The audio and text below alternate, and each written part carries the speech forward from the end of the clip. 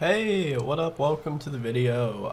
So today there's like several different things that I've been thinking about talking about. I'm sure they'll all get their video made at some point. Might be tomorrow, might be next week, who knows. But today I'm gonna kind of like talk about the direction of art in Magic the Gathering. So for me, I started playing around original Innistrad. So whenever I started playing then, there was obviously, like Liliana of the Veil and, some of the, like, vampires. There's... Oh gosh, I can see their art in my head. There's one that's something like Crossroads something or other that's really spicy. And then there's, some kind of like sacrifice a creature to put 1/1 counters on this that has spicy art. But basically, the moral of the story is whenever I started playing around Innistrad, there were still women that were allowed to look attractive in Magic the Gathering. But as time kind of pushed on, there were a bunch of SJWs that kind of like strong-armed their way into positions of influence at Wizards of the Coast, and you eventually got to this point where the art in Magic cards, you wouldn't see attractive women. Oh, I'm not bright. You just wouldn't really see attractive women, which is obviously, you know, it's obviously not a good thing. And you look at a card game like Force of Will, for example, in a card game like that, you know, there's tons of spicy art for everybody in that game, and like it's part of what people really like. You know, it's part of what people originally liked about Magic the Gathering too. You know, Earthbind from Quentin Hoover, Dark, Unholy Strength, trying to think of some other examples. Sarah Angel, like all of these cards had very just like evocative, attractive art, and that was something that people liked about the game. You know, you can try to pretend and deny and SJW your way out of it all you want, but at the end of the day, there's a reason why actors are attractive people. That's what human nature is to want to look at.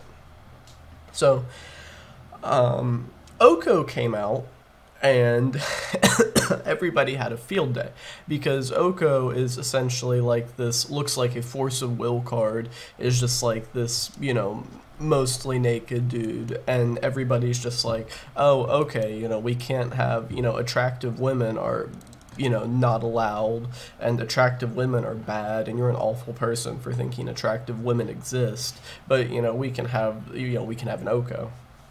And then so that whole fun journey kind of died down, and then you got in Theros several like Haktos, the Dryad of Illicent Grove, that's the one, right? 99% sure that's the one. But you know, you kept seeing these, like, you know, very attractive men, which, you know, again, all for, you know, very happy with that, but they still kind of kept this perspective where they were like, oh, we can't have attractive women, only attractive men, which to me honestly feels like way more sexist than like just having like attractive looking women. It could just be me, you know, maybe I'm just crazy, but it definitely seems like saying women can't be attractive is sexist, right? Like I'm not crazy here. So anyway, moving forward, I'm gonna put a couple of images up on the screen. Maybe, depends on how motivated I'm feeling during editing, but we have this card from Core 2021, and it looks, it's a similar kind of art style to the Dryad of Illicent Grove, except it's actually a woman.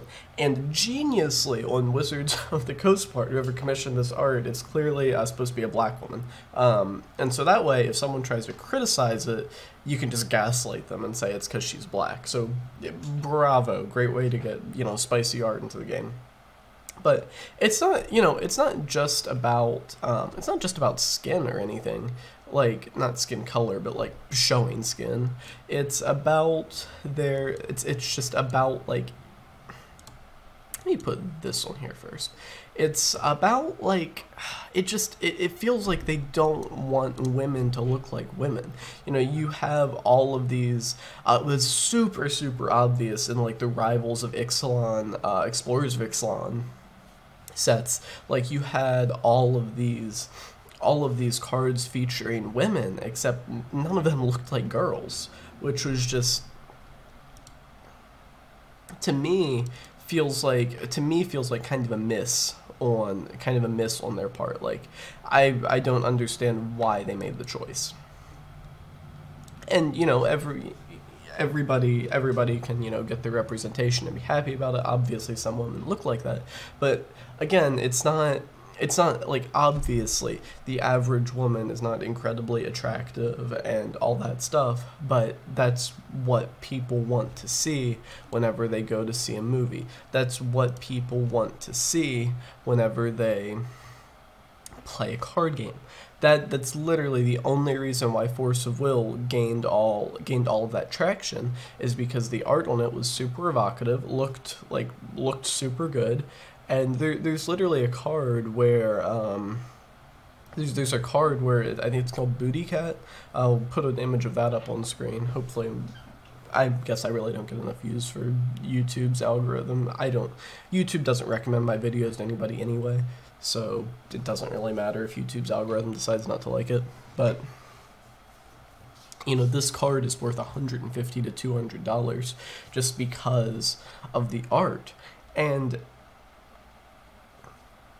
the issue that I really take with Magic the Gathering is, so part one, if you just want to say like none of it's allowed, our game cannot have any like spicy or attractive people in the art, one, that's stupid. Don't kid yourself. Like, it's not 1993 anymore. Your average player base is not 11-year-olds, and even if they were, I can tell you most of them have seen 1,000 times worse than what you'd see on a Magic card.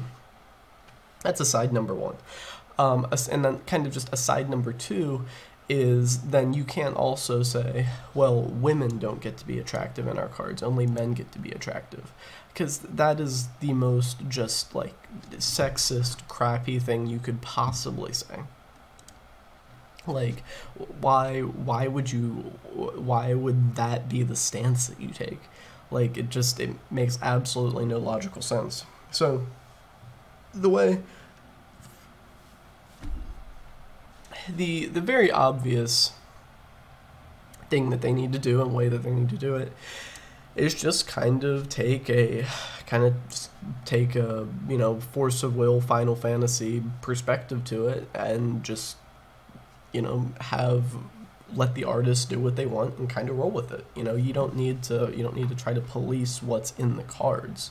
You have plenty of examples of old cards. There's just really just an infinite number of old cards that showcase attractive females, and it's just in recent times that's like people at Wizards of the Coast are doing everything they can to try to stop that, and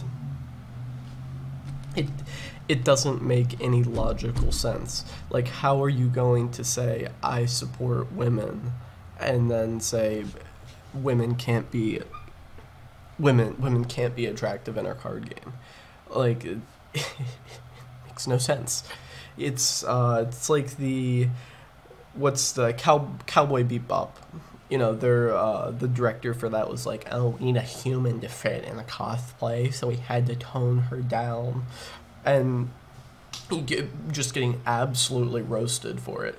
Like, literally, you know, tens of thousands of just replies of like pictures of actual girls who could easily pull off the cosplay, and it's like, it's almost like this dystopian future. I read a book about a similar concept at one point. It's like everybody is supposed to try to get on the same level, and if you're above that level, you just get ignored, or people try to pull you down, and if you're below that level, people try to, you know, falsely pull you up with you know, dumb stuff. So I think it's just I don't understand how you get in this mindset where you just want to pretend like attractive women don't exist, and you want to pretend like that's not what people want to see. And again, I want attractive men and attractive women on Magic the Gathering cards. It's not like I'm them and I think it should only go one way. You know, I think it's a very fair concession that whenever the game started rolling, you know, up until some point, maybe honestly, like, until they started taking attractive women out of the game, there were probably not as many attractive men. It might just be that I didn't notice it as much, but, you know, I think just like the scantily clad women portion of the artwork probably took up a larger share portion than the scantily clad men. And again, I don't care from that perspective, but if I were on the other side, maybe I would care. So that's where I kind of look at it like, you know, it should be, you know, we don't need to have a tally board and be marking off, you know, oh, there's a guy, there's a girl. You know, we don't need to do something like that, but it should be roughly equal. You know, there should be a roughly equal number of cards that showcase attractive men and attractive women. And unlike what some of the SJWs at Wizards of the Coast think, that number should not be 0. That number should not be 40 men and 0 girls. It's not objectifying, it's just appreciating a piece of art. I think at the end of the day, you can look at Wizards of the Coast and you can say that if somehow magically Wizards of the Coast were able to be bought out from under Hasbro by a company in Japan, literally everything they did would get instantly so much better.